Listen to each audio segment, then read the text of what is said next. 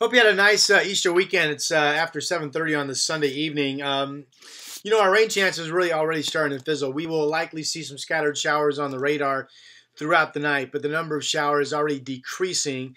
And quite frankly, Monday looks much, much more dry than wet. I think there will be a few scattered showers on the radar, but there is certainly the opportunity for you to be outdoors and have some nice big stretches of dry weather on Monday with partly cloudy skies and 56 degrees. It may turn out to be, again, a much more dry day than wet day.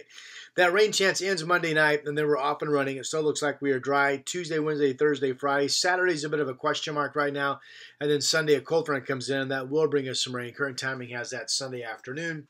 Of course, that could change. As I mentioned, Saturday's kind of a question mark. So Wednesday, forecasting 68. The record is 77. Thursday, forecasting 71. That would tie the current record for that date, 71. Friday is April 1st. The record is 79 degrees, forecasting 73. And then the record this coming Saturday, I'm forecasting temps back into the 60s, but the record 79. So you got to be pretty doggone warm most days to be in record territory as we get rolling toward the first part of April. Have a great upcoming week. Hope you enjoy the weather. What am I forecasting? 1, 2, 3. Yeah, 5 dry days if we make it. Tuesday through Saturday will be the first since the last week of November. Wow. I'll talk to you soon.